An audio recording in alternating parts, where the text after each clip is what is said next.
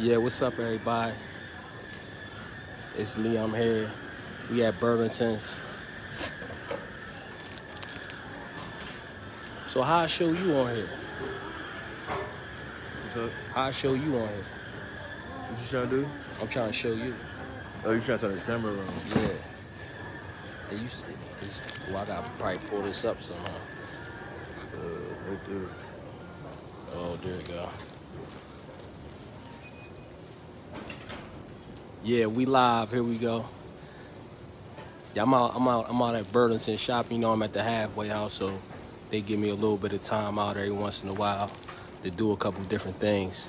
You know, today they let me out to go to Burlington's, grab a couple things. As you can see, you know, I got a bad habit of spending money, so I ended up getting more than I intended. But along the way, man, I met this guy named Bruce out here in Pittsburgh, real good dude. Told him, you know what I mean, look, I've been out the loop. That's for me. Yeah, I've been out the loop for a while, man. Why don't you show me, you know, what's hip? Let me know what I need to put on. You know, he helped me pick a couple pants out. Nice little coat. Y'all might probably see that thing in the future, but, you know, I seen all these little kid toys.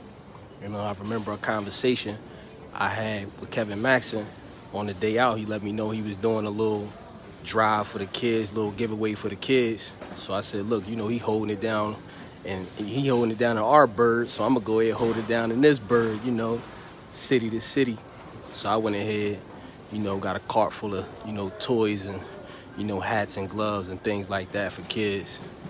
You know, I was definitely focused on getting some toys that reflect, you know, young black girls. I looked at, you know, a lot of these toys. You know, ain't nothing wrong with, you know, them having white toys, but they only had one toy with a black face.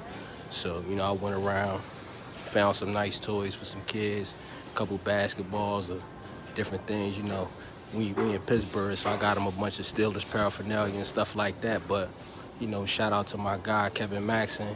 He gave me a good idea, and I'm on a short timeline right now, ladies and gentlemen. So we about to get rolling. But shout out to my man Bruce, man. You know, if y'all don't know him, y'all should know him. He a good man. I left my whole cart here with him.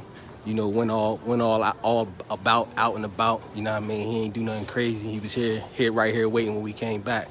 But yeah, he about to help me carry this stuff down there. I don't know how we gonna get it there, but I'm about to take these toys to a CVS. I met a cool girl there. I'm gonna give them to her and tell her to find somebody to give them to. I don't know her situation, but whatever the case may be, that's what we about to do. And we got a short time frame to do it, so I'm gonna see y'all in a minute.